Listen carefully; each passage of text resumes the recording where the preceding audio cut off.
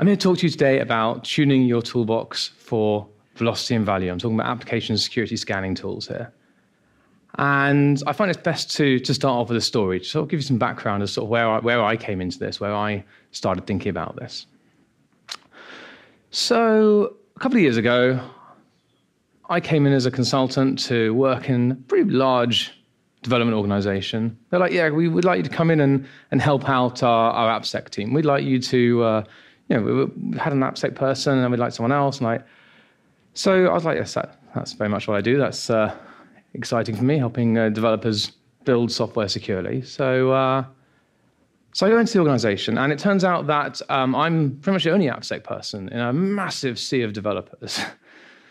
So I thought, okay, this is already an interesting challenge, but again, it's definitely very much part of what I'm interested in doing, what I like doing. So I thought, okay, well, let's get stuck in. Let's figure out what's going on. Let's understand what the AppSec program currently looks like. Let's currently understand what they're doing for application security.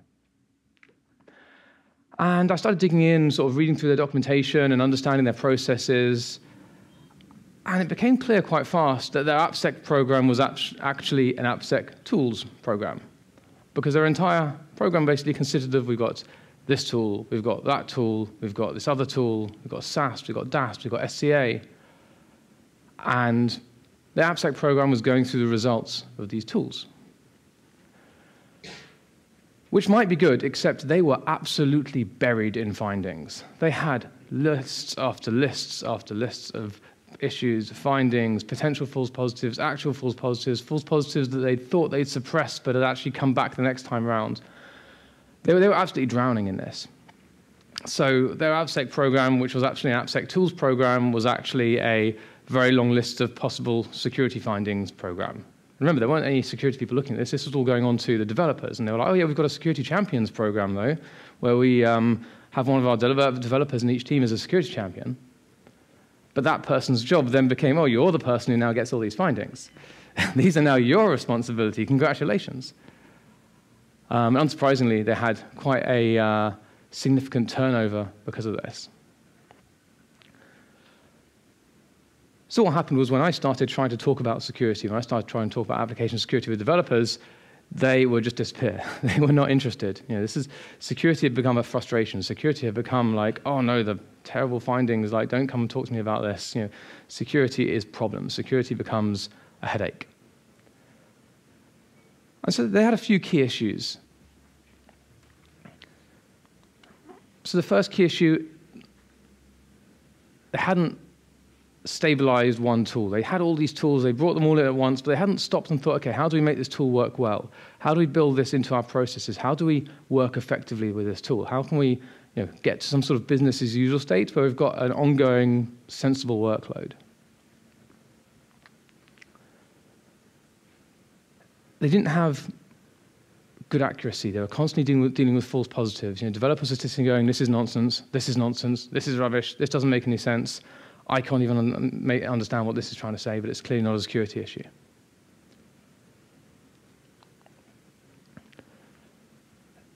They didn't have good numbers. When they finally got numbers, they started pulling raw numbers out of a tool that didn't represent their actual position, because they were struggling so much with the tool that they didn't have accurate numbers even within the tool. That way they couldn't report progress, they couldn't get an accurate picture of where they were up to, and they couldn't report this on to management to say, okay, here's how we're doing. And finally, they didn't have a good triage process. They didn't have a defined way of saying, here's how we're going to go through these findings, here's how we're going to approach this. So what I'd like to do over the next 30 to 40 minutes is to talk through some ideas about how to improve this, how to make this better. And to do this, I'm going to focus on three key areas. I like my talk to be quite structured, so hopefully it's easy to follow sort of where we're up to and what we're talking about at each stage. So the first area I want to focus on is proficiency. Understanding, what is this tool doing? How is it solving our problems? What do we want it to do for us? I'm going to talk about utility. How can we configure the tool in the way that we need? How can we get the specific configuration for the tool that's going to answer our particular needs, how it's going to fit into our particular process? And finally, I want to talk about methodology. things we can think about when we're addressing findings to actually take a structured approach, to take a repeatable approach and concepts that are going to make it easier for us to think about, okay, here's a finding, here's how I'm going to address it, or here's how I'm going to remediate it. So all these split into a few ideas. Like I said, I'm going to run through each idea. We'll get to the ideas in a second, though. But yeah, these are the 3 key areas of the talk. So before I get into that, I'll talk a little bit about myself, just introduce myself. My name is Josh Grossman. I work as an application security consultant and CTO for a company called NDC Security. And our day-to-day is very much about working with organizations, working with developers, helping them build securely. In my checkered past, I've done penetration testing and that sort of thing, but I got to the point where I wanted to stop breaking things and start trying to build instead, or help others build more securely. And that's very much our day-to-day. And that means that I work with a lot of development organizations, see lots of different environments. I also give talks, I give training, just finished up a 2 days workshop here at NDC. And it gives me hopefully a reasonably wide perspective of the sort of challenges people see in organizations see in application security. In my spare time, I'm quite involved with OWASP. I'm on the chapter board for the OWASP Israel chapter where I'm based. I'm also one of the co-leaders of the OWASP ASVS project. If you want to hear more about OWASP, I'll be giving a 10-minute lightning talk this afternoon, I think in this room, at I think it's just after lunch. So maybe I'll talk a little bit more about OWASP then. In my actual free time, I put up some pictures of my actual hobbies as well. A few disclaimers. Not everything here will work for everyone. Some things may be slightly situation dependent, but I think hopefully everyone here will sit and think, okay, this is a useful idea. At least some of these ideas you can take back to organizations and try and apply and try and use them to make the processes better. And yeah, whenever I'm giving talks like this, I always go vendor agnostic. I try not to talk about specific vendors. I don't think I'm talking about any specific vendors at all this time around. I always get a stick for that. But yeah, the idea is to make it applicable to the types of tool and not to a particular vendor.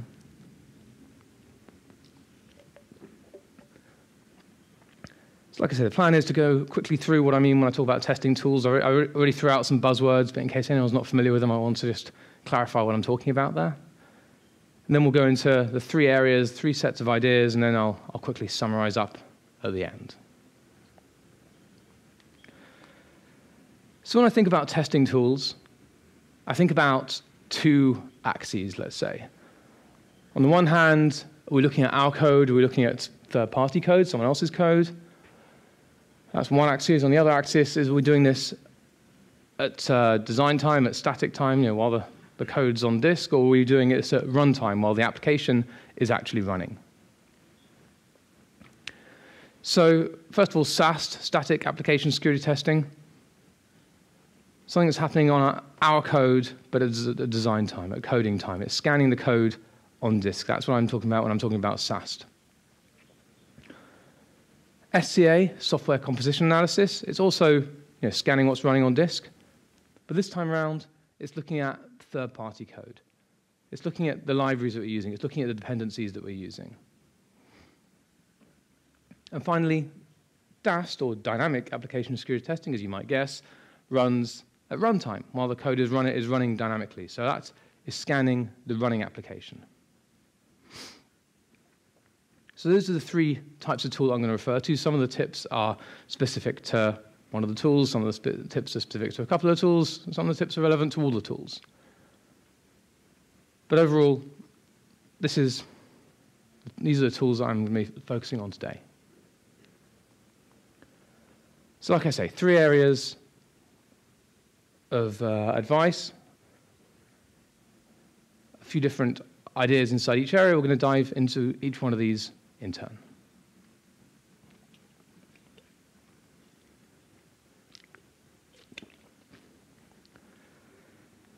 So let's start off with proficiency. The idea of, okay, what is the tool bringing us? What does the tool do for us? What do we need to do in order to actually make the tool solve our problems? So the first one, which I think is one of those things that can be a little bit overlooked, is about software composition analysis. Okay, software composition analysis is, broadly speaking, looking for libraries that we're using and then trying to figure out, do any of them have known vulnerabilities? Now, if we're using a modern application stack, package manager, it may be quite easy to pull out that information. It may be that's all listed in one file, one package manager file, maybe that's package.json or some other configuration file that says, here are all the packages, here are all the dependencies that this application is using. But if we're using an older application, if we've got an older application stack, or maybe it's sort of grown organically over several years and maybe several teams, and no one really knows what's in it anymore, then we might have to, the tool might need to actually go start scanning through properly and figuring out, okay, can I find these files, can I find those files related to known dependencies? Now the problems come along, okay, so if we've got no package manifest, so what can the tool rely on? Can the tool rely on maybe the library files themselves and the way that they're structured inside the application, the way that they're stored inside the application location? But what if they've been moved around? What if they're no longer in the same location as when they started, or how they're structured in the original, let's say, install of the dependency? What happens if the file names have changed? Maybe there's some internal naming convention. Maybe they changed it to include a version. Maybe they changed it to exclude a version, and now the file name is no longer the same file name that dependency had when it was first published. Maybe the file content has changed. Maybe we're adding comments to the top of these dependencies, or had to add in something custom at the beginning of the file, had to recompile it in some way. And now the checksum is going to be different. So even if the tool knows how to scan through files and look for files with a particular checksum, that might not be valid anymore. That might not work anymore. And what if we've ended up bundling a bunch of libraries together? Maybe we've got some sort of homegrown minification process where we're taking a bunch of different text libraries and we're putting them all into one file for either efficiency or convenience or some old reason that no one remembers anymore because the person who did that no longer works here. But if we've got this somewhat untidy application location, but we're still trying to keep track of what's going on in our dependencies, we need to understand, is the tool going to be able to find libraries in this case? Now, I worked with a client where they had a very sort of messy application location. They've been sort of putting JavaScript libraries down left, right, and center. I had a discussion with the vendor about it, and eventually they were like, yeah, you're going to have to find those yourselves. I thought, well, that's what I'm paying you to do. I'm paying you to bring me a tool that will find these libraries. I could do it myself anyway. So it's important to understand, what are the capabilities? If the tool that you're using looks really shiny and looks really nice, but requires a package manifest, and you've not got that everywhere, then you might need an alternative tool. So the next thing to think about is, what is it going to take to get a scan? What is it going to take to get a set of results? So we hear a lot about the concept of shifting left, or I like to think about it as spreading left, try and move security earlier in the process. And tools are a good way of doing that, depending on how early you can run the tool. There are some tools that you might be able to run already in the IDE. You can run something in the IDE while the developer's writing their code, while they're building their initial version of their feature, of their module, and they'll get immediate feedback. Whilst they're coding, they'll get that immediate feedback. If the tool can run on this, maybe even uncompilable code, then that's quite early on. But it may be that in order for the tool to work properly, it needs compiled code. It needs to be able to actually compile the code in order to do that. It may be that it needs to run on compiled binaries. It doesn't want the code. It wants the compiled, installable file.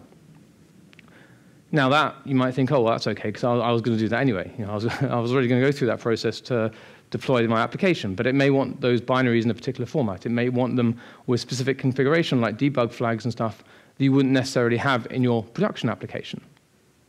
So in that case, you may have to have set up some separate process. And again, it's going to be later on. It's going to be after the developer's already written the code and finished writing, and they've compiled, and it's gone through CI to actually get it into that compiled form. And obviously, certainly for the case of something like DAST, you may need to have runnable code, an application that actually runs in order to test. And that already takes it a little bit further away from the point in time when the original code was written. This isn't necessarily a bad thing. This isn't necessarily a disadvantage, but it's important to understand at which stage does the tool come in. How fast are you getting results? How sort of small is that feedback loop? Is that feedback coming immediately about findings? Is that feedback coming after a few days? Is that a few weeks? And just consider that as part of your plan for how you're integrating the tool.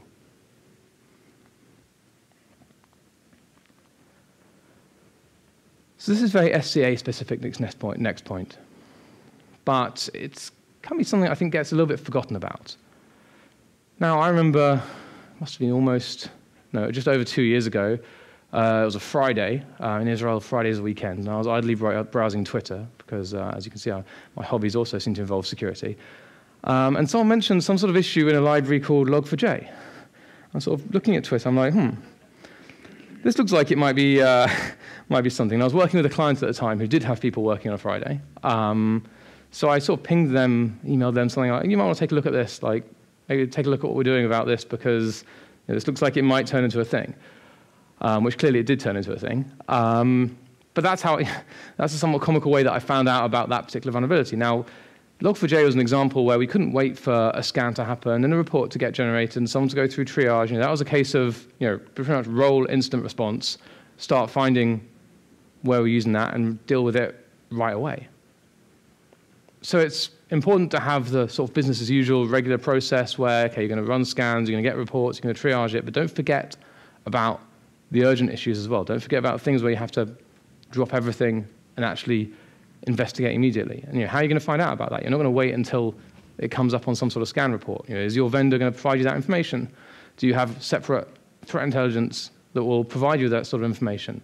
I mean, Twitter 2 years ago was a little bit different to Twitter now. A little bit less reliable nowadays, unfortunately. But yeah, how are you going to find that information? How are you going to keep that feed of sort of urgent news coming? It's something you need to sort of consider at the back of your mind. It's sort of a separate process, but at the same time, it's the same problem. It's, okay, I've got a problem in my code, I've got a problem in my libraries. How am I going to discover that? How am I going to find out about that? Now, what SCA particularly can help with in that case is the inventory aspect. Usually, what SCA has to do is figure out, okay, here are all the libraries that you've got running in your application, and then go and say, well, these are the known vulnerabilities in those libraries. But that inventory of, okay, here are all the libraries that you've got running in this application, that in itself can be quite important. Because I can say, okay, well, where am I using this library? Where am I using this particular version of this library? Here are all the packages where I'm using, sorry, here are all the applications where I'm using this library, and then okay, here's where I need to investigate. Here's where I need to actually figure out, am I using this? Do I need to upgrade it? Can I upgrade it? Et cetera, et cetera. So the tool gives you that inventory. The tool saves you that sort of panic of, okay, how am I going to find this? What sort of grep or file searches am I going to do in order to discover this? And yeah, that's the inventory or the SBOM concept. I've seen SBOM, software bill of materials, is sort of a posh word for an inventory. What's in this software? So that's something that SCA can particularly help with as well. There we go.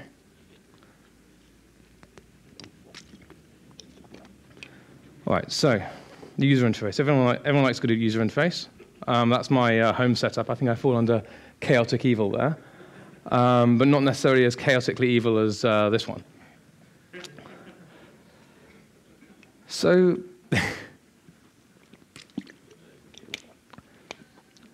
so I think there's a bit of emphasis nowadays on, and this is correct to a certain extent. The idea that, okay, we want tools to be built into our processes. We want them going into interfaces that developers are familiar with. We don't want them to have to start looking somewhere else. We want them to go into their ticketing systems and no IDs and wherever they're used to looking. We don't want them to have to sort of pull out to this external interface. But that doesn't mean we can ignore the interface. It doesn't mean we can say, well, this tool has great integrations, so let's just ignore that interface altogether. Because certainly at the beginning, whilst you're first setting up the tool, first configuring the tool, and occasionally also if you're going to get new types of results or results where there's question marks around, okay, what does that actually mean? What's the actual interpretation here? Something like SAST, you may want to see the code flow that's going to be difficult to represent in a ticketing system, some sort of somewhat removed version of the result. So you need to make sure that the tool itself does have an interface you can use. I certainly say with some of the free tools, I think maybe the interface side is a challenging part, and they tend to be less invested in that area. It's making sure you can see the views that you need, making sure that you can get the metrics and the numbers out, and potentially reports that you need to pull out. We'll talk more about metrics later on. Like I say, code flows for SAST. If you've got a sophisticated SAST tool that knows how to follow code and follow inputs through the application, you want to make sure that you can see clearly, okay, well, how did that actually happen? What did that code flow look like? Where did that start? Where did it end? Where did it go in the meantime? Ultimately, you're going to spend some time in there. The ideal is that one day you'll get to a smooth enough process that things that are really important go into the ticketing system, but you can't ignore the user interface. You can't ignore the fact that there's certain things you're going to have to go into the tool and understand in more detail.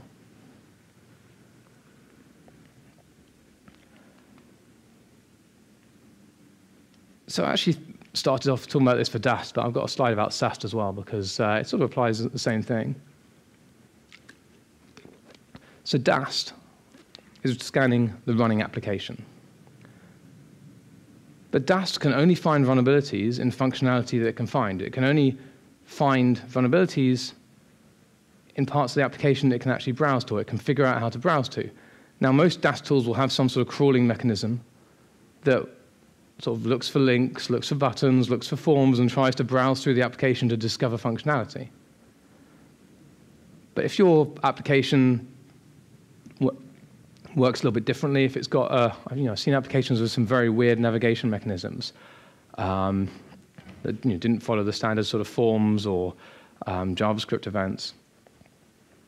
So if your application is using that sort of unusual navigation, or even if your DAST tool is a little bit old and doesn't understand modern JavaScript-heavy applications, and the tool isn't going to find the functionality, so it's not going to find vulnerabilities in that functionality. So how can you steer the tool? How can you tell the tool what to look for? So there are various different options. So you might be able to give it a list of links. Here are a list of URLs that are valid in my application. You might be able to give it, there might be a browser add-in that comes with the tool that lets you browse through the application yourself, and then from seeing what you did in the application, the tool then understands, okay, here's how I browse through the application. If you're using APIs, you might be able to give it a Swagger file, or an Open API file, or a Postman file that has a definition. And those are particularly good because it can see the full request, it can see the URL, it can see the parameters, it might be able to see any headers, so it gets a good understanding of what it actually needs to test. You can also, I think it's supported in Chrome, probably other browsers as well, you can basically take a full requests log. It's something basically, you browse through the application, it records your traffic, and then you put that into the DAST tool, and it now understands what it needs to do to browse through the application. Your tool may support one of these, it may support multiple options of these, but you need to figure out, how am I going to steer the tool? How am I going to drive it towards the functionality that I want it to test? Because one of the biggest problems with DAST is coverage. How do you actually cover enough of the application? How do you cover the functionality you need to cover? And, don't get me started on teaching the application, the tool how to log in. That's a whole other thing. But even if you got it to log in, how are you going to actually get coverage within the application? Oh, and by the way, this isn't a one-time thing. This isn't like, okay, we've done this once, we've loaded up the tool, and now we're done, because in most cases, you're adding new functionalities to the application every time, every sprint, every increment. Oh, there's a new module, or there's a new feature, there's a new function. So how are you going to do this on a periodic basis? How are you going to keep that DAST tool loaded with the targets that it needs to actually scan? But the same also goes for SAST. So to understand this, we need to go dive a little bit into SAST theory. But in general, a lot of findings in SAST, a lot of findings in general for security at the code level will come from, okay, we've got a source. We've got where input is coming into the application. Okay, we've got something coming into the application. We've got a sanitizer. We've got that input, and we're making that safe for a particular context. Okay, we're sanitizing that input to make it safe to use in a particular dangerous context or potentially dangerous context. And then we've got the sink. This is where we're actually now using the input, but hopefully we've filtered out or sanitized out or made that safe for use in that context, in that sink. In this case, a lovely cup of tea. So if we have sort of generic sanitizers, things that are well known in that framework, okay, this is how you make this safe for writing to a web page in Python. This is how you make a query safe for doing SQL queries in PHP. If it's well known, then the SAST tool might know about it. If you've had to write your own custom version of that, if you have to write something to do that for you, because either you're in a particular situation where you can't use a generic option, or maybe no generic option exists, then you might have to write a custom sanitizer, at which point the question is, can you teach the tool about your custom sanitizer so it's not giving you a whole load of false positives? Because you can end up with a situation where you're doing something that's potentially dangerous, you have sanitized the input so that it's clean, so it's not going to cause some sort of dangerous impact. But because the tool doesn't recognize a sanitizer, it's like, oh, you're doing something dangerous. And now you've got 20, 30 findings about doing something dangerous. So can you steer the tool in terms of teaching it, these are false positives, I don't want to see these because I know this input is being sanitized by my function. So it's another way, maybe a little bit less critical than for DAST, but it's also another way of teaching the tool to be more accurate and to give you more focused results. So those are the proficiency points. move on to utility.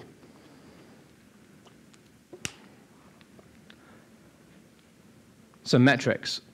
So I hinted about this before when this organization I was working with in the story at the beginning. So they had these tools, and one of the problems with the tools was that the tools were wrong. The tools were wrong in a variety of different ways, and they could not be fully updated to make the information correct. So what they did was they did what any normal organization does, and they made an Excel spreadsheet. And they pulled the data out into the spreadsheet, and they made adjustments in the spreadsheet, and that was sort of their source of truth, which was a painful and ongoing, difficult experience. And they were just about coping, until one day they were informed that now management was pulling data directly from the tool into the organizational BI system, and that all the VPs are going to be seeing these numbers at the monthly meeting. And now they had to try and explain, okay, well, actually these numbers aren't correct because of, we had to make adjustments, whatever else, and then they have to prepare each month an explanation for the VPs as to why the numbers they were seeing weren't the numbers they were supposed to be seeing. It was a whole mess. And I guess the lesson there is that if you're not pulling out sort of good metrics, accurate metrics, the metrics that you want to be showing, then someone else is going to do that for you. Someone else is going to figure out how to measure that. Someone else is going to figure out how to try and keep track of performance, and you may not like the result.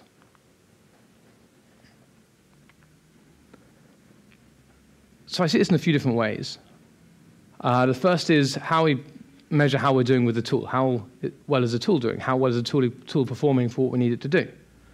So that might be the quality of data coming from the vendor. It might be how often is extra data that comes from the vendor making our lives easier? How often is that making our triage faster because we've got this extra context? How long is it taking to perform scans? Or can we do quick scans and long scans? Is it fitting into our overall processes, or is it causing a delay? Are we having to wait days and days for a scan to complete? Coverage we talked about with DAST. Is it covering all of our application with the static tools? Does it cover all the languages and the frameworks that we use?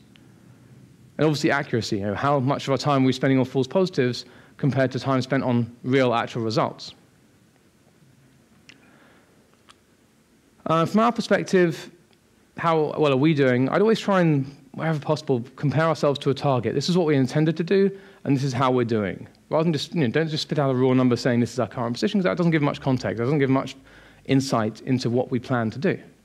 But if we can compare ourselves to plan, then at least we have some sort of measure of, are things going as we expected? Also, try and avoid sort of just having one big number saying this is a number, number big, bad, number small, good. Try and capture, what have we achieved in this last period, in this last increment? What have we fixed? Okay, maybe there are new vulnerabilities as well, but let's not lose those wins. Let's not lose the fact that we've actually made progress, we've made efforts, and we've reduced a certain number of vulnerabilities. We can also use the information coming out of this to drive training. Okay, we're seeing a whole load of cross-site scripting vulnerabilities. We should probably up our developer training about cross-site scripting. Or if we're already doing training, maybe we need to focus it better. Maybe we're not training for the specific situations that developers are seeing in their day-to-day. If we're seeing the same issues coming back again and again and again, then maybe we need to focus that training. We need to make sure, is it talking about the right framework? Is it talking about the right language? Is it talking about the right situation for cross-site scripting? Or for any vulnerability if we're seeing it come up again and again. So we're taking the information we've got and we're using it to try and improve at an earlier stage.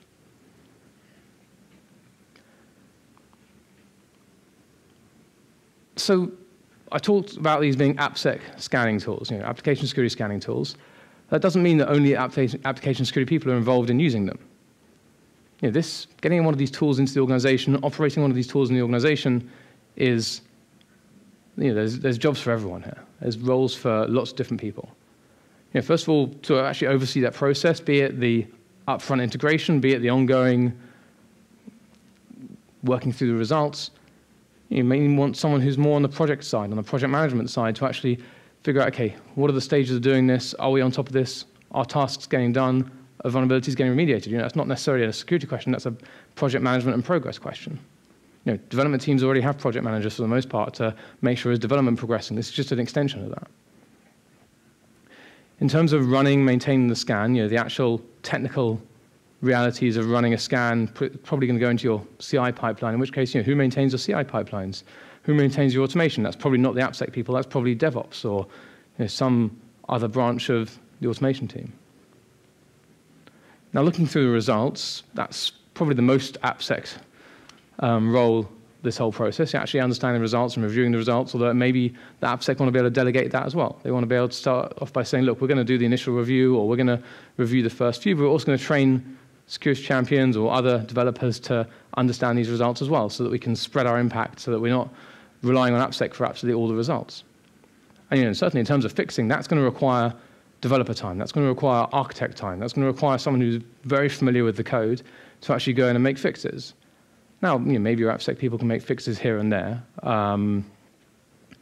but there are far more people involved in this than just the security people. This is not a security process. This is security providing guidance for a development process. And that's how it needs to be seen, which then nicely brings us into the idea that we're not going to get this to happen by ourselves. We're not going to have security going to developers and asking favors and say, look, could you just fit this into your spare time? Could you just have a look at these findings when you get a couple of minutes downtime? This has to be a planned activity. This has to be pushed top down. There's an old trope that security is everyone's job. Security is not everyone's job. I mean, there's nothing that's everyone's job. Someone's job is what their team leader or what their manager says that their job is. It's what they're assessed on. It's what they're chased over. It's what they're being expected to do. It's what they're being asked for by their senior leadership, by the management. If security is just something that comes from the side, from the security people going, oh, could you help me out with this? But in the meantime, the product team or the development managers are saying, you need that feature committed to main by tomorrow so that we can deliver it to a customer next week. It's not going to happen. And you shouldn't expect it to happen. And if you try as a security person to do that, then you're going to end up with a hard relationship with the development team. So we need management buy-in to actually make this happen. We need management to say, this is now part of the job. This is now part of the development process. If we have 10-day sprints and we want to get security stuff done, then maybe one of those days in the sprint has to be doing security stuff, has to be dedicated to handling these activities that have come as a result of the tool scans. But that's not the security people asking that. That's development leadership saying this is now part of the job. This is now part of the process. This is what you're expected. This is what you're being assessed on. Now, there are things we're going to need around that. We make sure we've got we can use these metrics and we define our plan and we know what the plan is and we get management to agree with that. And then we have a process for saying, okay, this hasn't gone to plan or we're going to overrun our agreed time for fixing this. We have to have some sort of exceptions process. And that exception process can't become the norm. It can't be the case that the exceptions process is the only process that actually happens. Oh, we breached this one. Oh, yeah, like we did last week and like we did the week before and like we did the week before. If that happens, there's some mismatch in expectations. And again, there has to be a discussion at a high level saying, okay, what do we want to actually achieve? What do we want to happen here? And how are we going to make sure that developers are given the agency to actually do that?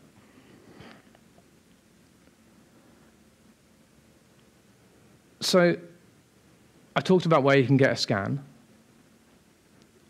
And I mentioned IDE level scanners, which I think is a good way of getting immediate feedback, especially if a full scan takes a little bit longer. But I think there are some expectations that have to be set here as well. This is now a process that's sat in developers' IDE and therefore is very much in their face. And if it doesn't work well, then again, they've got security in their face, giving them a bad time. So a few gotchas that I've seen with these sort of tools. The first thing obviously is to make sure it doesn't take a long time, doesn't slow things down. I've had developers complain that this was slowing down their IDE. If it's going to do that, then it may not be worth the hassle.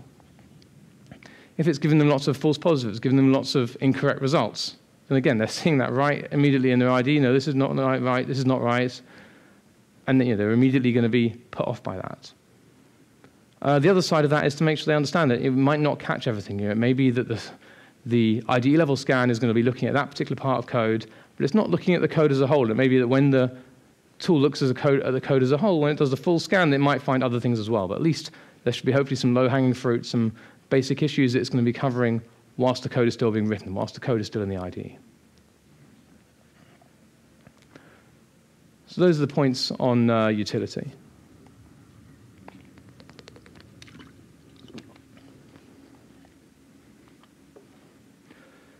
So moving on to methodology about triage. So one of the biggest things for avoiding having to go through loads of results is maybe don't create loads of results to begin with. These tools, depending on how established, how long running these tools are, they've acquired a whole load of different rules, a whole load of different checks that you can do. If you switch all of them on and do all of them every single time, you're going to get a lot of results. You're going to get a lot of findings. You probably can't go through all those findings at once. So maybe start off by saying, what are the most interesting things here? What are the things that I want to focus on? What are the things that I'm most worried about right now? Start off with those rules, handle the findings from those rules, and then move on to another set. It means instead of having this overwhelming list of, oh, there are loads and loads and loads of findings, instead, we've got a position where we're saying, look, we're going to try and solve a few specific problems up front and then gradually strengthen our policy, gradually make our policy stricter. Now, obviously, that needs some expectations management. You run the scan for the first time with a limited rule set. That's not everything. This isn't everything in the application. This is everything we want to deal with right now, though. Again, it sort of speaks to that idea of testing according to plan, thinking about it according to plan. What do we want to achieve in the upcoming increment, in the upcoming few increments? These are the ones we want to address. We've set ourselves a realistic target of the things that are most concerning to us right now, and we're now going to try and address those findings. Now, how you choose that, I guess the primary thing, what's going to give you the best signal? What's going to give you the most valid results compared to noise? You may have to do some experimentation. This is a security thing where you need to maybe do some experimentation, see what sort of results are coming out, decide what that policy is going to look like before you actually push them over to developers to be fixed. What's going to cause the highest risk for the application? Now, that may be, okay, these are the criticals from the tool, or it may be, well, we know that in this application, the database is particularly sensitive, so anything that might risk stealing data from the database, we're going to put first, because that's our biggest business risk for this application. So it may be the raw severity from the tool, it may be what's most risky from the application's perspective. The other thing I'd say at this stage is try and have a blend of things that are easy to fix and things that are hard to fix. Hopefully you've got some sort of view, okay, well, with this particular problem, I have a rough idea what's going to be required to fix it. I have a rough idea what the remediation is. Now, sometimes it might be a one-liner, and sometimes it might be a very large, somewhat more complicated fix across the code base to address it. And if you keep pushing that off because, okay, let's fix the low-hanging fruit and then focus on the hard stuff later, then the hard stuff won't happen because there'll be more low-hanging fruit and more sort of straightforward things, and eventually you get to a stage where the hard stuff just never happens. It never gets done. But if you can do them both together, you're maintaining velocity, you're getting some things fixed, but you're also making progress on the harder fixes, on the more complicated fixes, on the things that require more development time or more regression testing.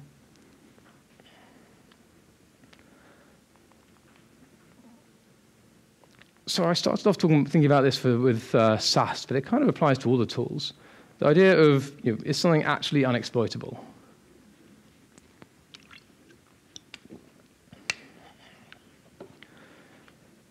So I've seen a few examples where there's a big question, okay, is this vulnerability exploitable? Is this vulnerability not exploitable? And sometimes the answer is it's not exploitable, but not because we've prevented the vulnerability.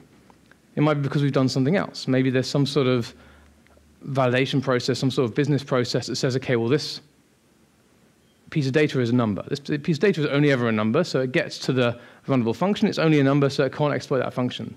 But we didn't do that because we're trying to prevent, let's say, SQL injection. We did that because we want this to be a number, because someone made a business decision that's the case. Someone makes a business decision tomorrow that that's now a string. We have now got an exploitable vulnerability. Now, if our tool is very clever and can detect that that flow has changed and that that validation is no longer there, then great, but there's no guarantee that it can detect that. So we've now got something that, right now, it is accidentally unexploitable. If we tell the tool, I don't want to see that again because I don't think that's exploitable, then when it does become exploitable, we may not discover that. We may not find out about that. Similarly, data may get messed around a different way. Maybe data comes in and gets hashed, or it gets some sort of prefix added, or it gets some other change made to it. But again, it's not for a security reason, it's for some sort of business reason, it's some sort of functionality reason. And that is stopping us from being exploitable right now. But again, in the future, that business decision changes, that process changes, we've now become exploitable. If we tell the tool, no, I never want to see that again, suppress it, hide it, don't show me again, then we're not going to discover when that actually becomes a problem. Ultimately, the vulnerability is still valid. This actually comes up more with SCA. With SCA, the question, oh yeah, you've got library vulnerabilities, but are you actually exploitable to this library vulnerability? Now, there are a few reasons why you might never be vulnerable to a library exploit, but the fact is that if you're not using that vulnerable function today, that doesn't mean that the developer's not going to start using that vulnerable function tomorrow. Again, you can't say, well, I've got this old version of this library, and I'm not exploitable to it today, so I'm just going to ignore it. I'm never going to look at that library again because that particular vulnerability doesn't apply to me today. Because what about tomorrow? What about next week? What about next month? How do I know that I'm not going to be using that vulnerable library or that vulnerable function within that library in the future? Again, arguably, this vulnerability is still valid. It's still a potential vulnerability.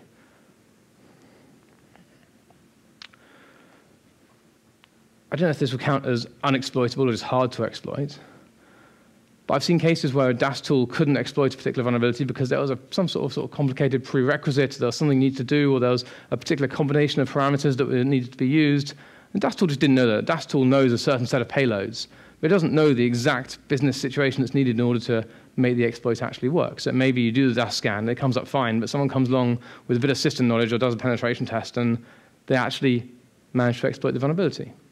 So according to the DAST, we're all good. Even if it got to that functionality, we're all good. But because it didn't know the exact combination needed to run the exploit, to make the exploit work, then it doesn't see a way of exploiting it. So in all three of these cases, we've got a situation where we might not be exploitable right now, or we might not be trivially exploitable right now, but there is still a potential vulnerability there. Now, the easy thing to do is just to fix it.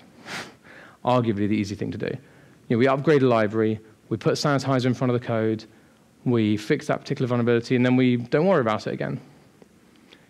If we can't do that, there are other things we could do, but we're going to have to keep an eye on it on an ongoing basis. How are we going to discover on an ongoing basis that we're not suddenly become vulnerable, we've not suddenly changed a business assumption? And there are ways of doing this, and it's not ideal, but I'll mention a little bit later on.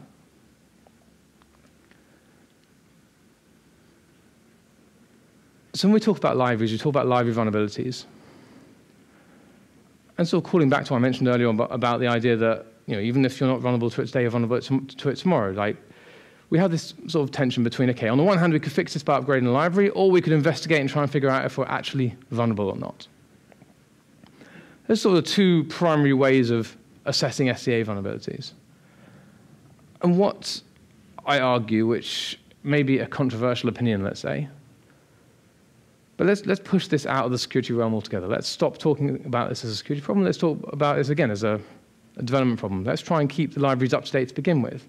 If we have a proactive process for actually keeping libraries up to date within the development team, within the development organization, it's understood that we need to keep dependencies up to date, we need to keep libraries up to date, then suddenly updating libraries doesn't become this sort of event. It doesn't become this extreme thing that, oh no, like for security reasons, we suddenly need to upgrade work instead of building cool new features. Again, this is a little bit challenging. I think there's definitely pushback about this, but first of all, we're operating proactively. We're taking a proactive approach. We're saying we're not just going to wait for something bad to happen.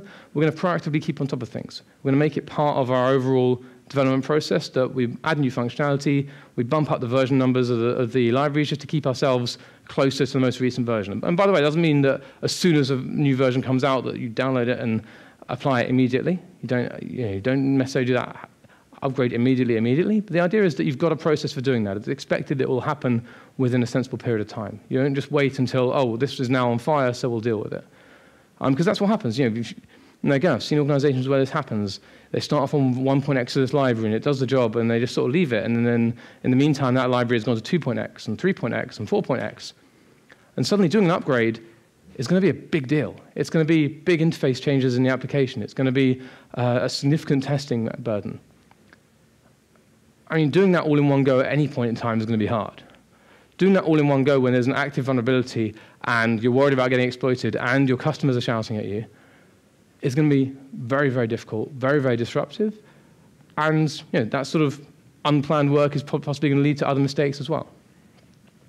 So keeping that as a planned activity, keeping that as ongoing activity, will also hopefully reduce the impact of these third-party vulnerabilities anyway. And ultimately, odds are that if a vulnerability is detected, it's in the most recent version. But if you're on one back from the most recent version, then doing that upgrade is hopefully not a big event, hopefully not a big deal.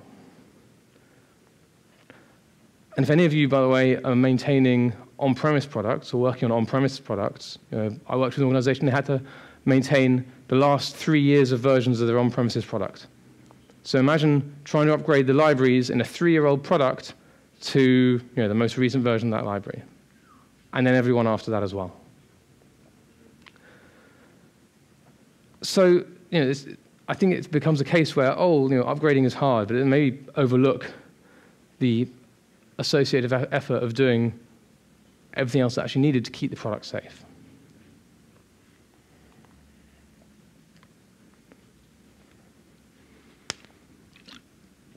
So, can we remediate in a slightly cleverer way? Can we remediate in a more strategic way? We can go through findings one by one and fix lines of code one by one. But what if we did this across the code base? What if we say, okay, we know we've got some SQL injection in the application, let's fix all of it. So I worked with an organization, they had a massive backlog of log injection vulnerabilities. They were doing logging all over their application because they wanted to know what was going on. They were using a log function, and this log function was technically vulnerable to log injection. Someone could stick new lines into the input, and it would cause new lines in the logs and disrupt the way the logs looked, potentially falsify the logs. And they were getting shouted at by their SAST tool. They had like hundreds and hundreds of vulnerabilities on the SAST tool saying, you've got log injection. And then one day they came up to me and they were kind of smirking. They were kind of smiling at me. And I was like, oh, hello, like, what's going on? Like, oh, yeah, we saw a big improvement in our vulnerability status this week. I was like, oh, yeah. So they said, yeah, we took our log function, we put it into a separate class, a wrapper class, and now we use that wrapper class all over the application. And we're just using that log function in one place. So we've gone from 300 vulnerabilities down to 1 vulnerability because we're now only using that log function in one place. So you see, we tricked the tool. We've now made a massive input, and I think we've finished with security for this year. We've achieved all our goals. And they were very pleased with themselves. But I was very pleased as well. So that's great. That's fantastic. You've done exactly the right thing. What we've done is you've taken this risk that's all over your code base, and now you've put it in one place. You've put it in this one particular location. Everywhere else is calling to this one location. And now you can make that location safe. Now you can add the sanitizer you need to make that input safe in that one location. So you've taken the dangerous feature, you've centralized it into one place, you've wrapped it up, and you've made that safe.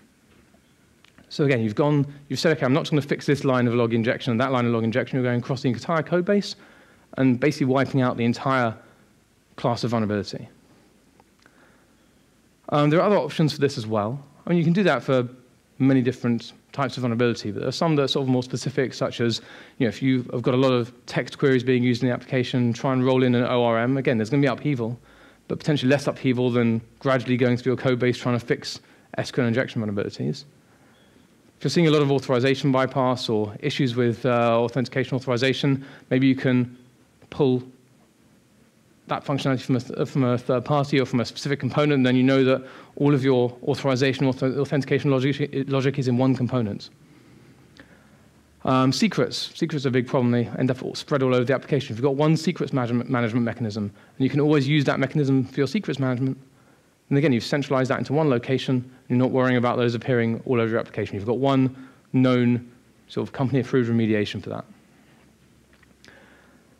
But then that brings up a slightly different problem. In the log injection case, that was easy because that was being flagged up by SAST. That's an issue. But if you've got vulnerabilities that you know are vulnerabilities, you know there's an issue here, but maybe it's not always being flagged up, and you've had to create some sort of custom functionality to wrap it, or a safer version of a particular function. Or maybe you had an old function that you wrote internally that you know is dangerous, and now you want to use a new function.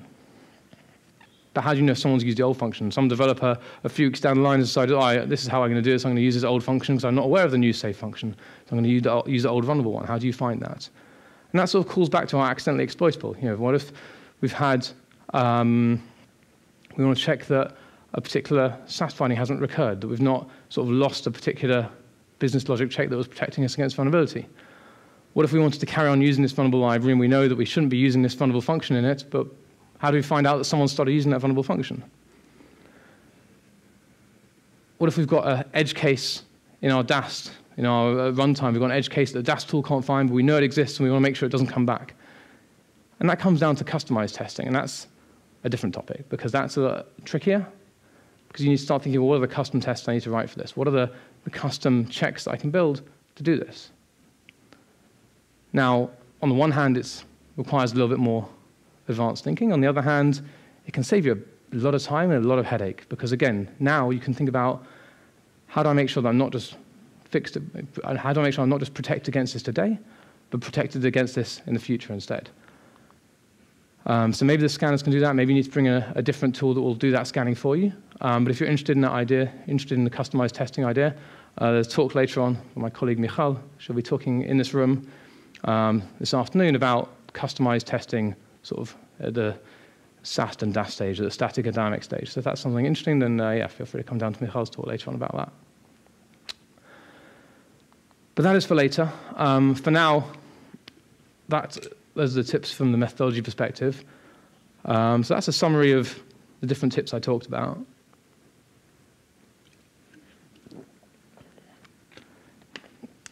I guess the key takeaways here, you want to understand how the tool is matching your needs. How is this tool going to solve the problems that you actually have? Is it suitable for your particular situation? Is it suitable for your particular challenges?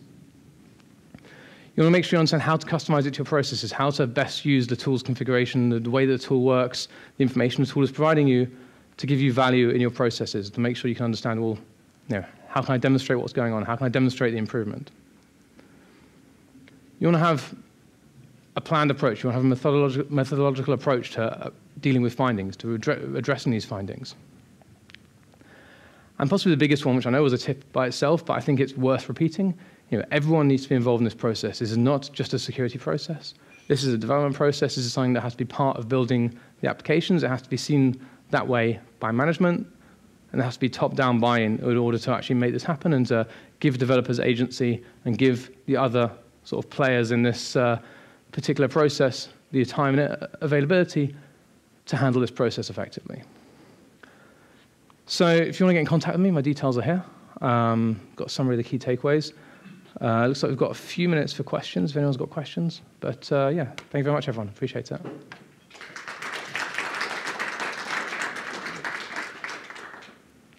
I was curious about the phased rules that Mm-hmm. made there. Isn't it quite hard to determine what rules to use because there's usually thousands of rules to choose from in those tools, right? Isn't it quite requiring expertise to do that?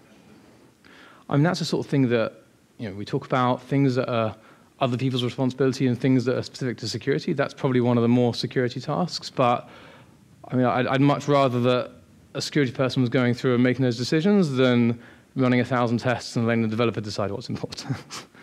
Yeah, there's going to be some upfront effort, but it's one of those things that if you want to have that ability to sort of, what's the word, to sort of spread your impact, to have sort of magnified impact, to have a wider impact, and have others also, force multiplier, having the ability for others to support in the work and to support reviewing findings, there's going to have to be some upfront input to make sure that what they're looking at is going to make sense, is going to work for them, and isn't going to be overwhelming. Other questions? Hey, go on. With SAST, and DAST, how do you compare SAST, IAST, and RAST versus DAST? Good question. So, honestly, I've seen less IAST. I've seen less organizations using IAST. I think that IAST is an interesting capability. For those who are not familiar, IAST basically instruments the code to provide some sort of link, some sort of blend between DAST and SAST, because you can have the code running at runtime, you can have runtime testing happening, but because the code is instrumented, you can actually see where in the code base that dynamic testing is hitting, where what path that input is going through. So it gives you a slightly better idea, because often the problem with SAST is you don't know what happens at runtime. The problem with DAST is you're not sure where something's actually happening at the code level. So IAST sort of bridges that nicely, but I think probably because of the instrumentation needs, it needs to be supported by the code base, it needs to be compiled into the code base. I see that less. I think it can be a useful capability, but it seems to have a lot more effort in getting sort of a usable environment set up. You need a big QA team to make it work, and that means that you need the size of that. Yeah, it's a challenge. There's extra work there, and RASP is the same sort of concept, but RASP is usually looking for real attackers rather than sort of the testing stage, I think. And then on the note of source code analysis versus binary? From my perspective, whatever works as a tool. I think most of the binary analysis tools seem to be able to pull them back to some level of code and seem to be able to provide the code level information. Otherwise, it would be very difficult to use. I don't have strong opinions about it. I think obviously it's important to understand that different requirements, different needs, and therefore potentially different process. I've not seen significant differences in terms of, I like this one a lot more than I like that one. So, what the document mentioned, like in terms of the rule sets and everything, having spent significant hours setting up rules set versus having a ready-made library that tracks scanning, right? How do you mean, sorry? I'm not sure. In terms of the binary scanning would be a compiled version, right, as opposed Yeah. to source code with Yeah.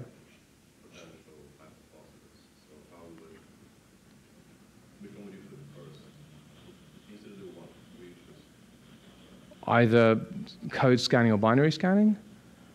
Again, I think it depends on the tool. It seems like some tools want code, some tools want binaries, and it very much depends on the tool.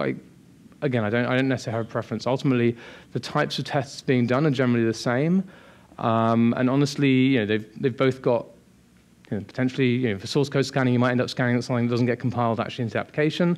But honestly, when you're scanning binaries, you might end up scanning something that did get compiled into the application but isn't actually your code. I've seen that go both ways. So I don't have strong opinions one against the other. It's more a question of what does the tool want and being aware of what's going to be needed to get the scan. Any more questions? Okay, I put some stickers on the side if there are any left. I think there are a few left if you're interested. If you're interested in OWASP, feel free to come after lunch for the lightning talk. But yeah, thanks very much. Appreciate your time today.